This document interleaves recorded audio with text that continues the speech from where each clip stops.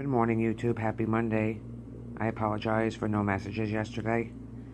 If I'm not in alignment with myself, then I can't offer anything to you. So I took the day off, shut the phones off till 4 p.m., went out, and had a really nice time and just feel better. So here's the message for today. Everything that you do causes a ripple in the unseen world.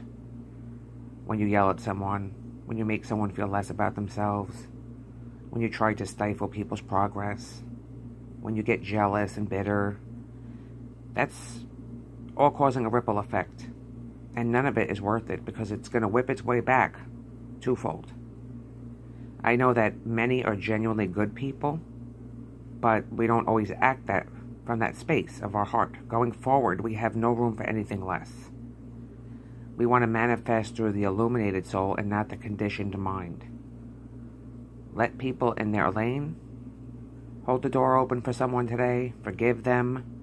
Tell them they're beautiful. Everyone is a reflection of you.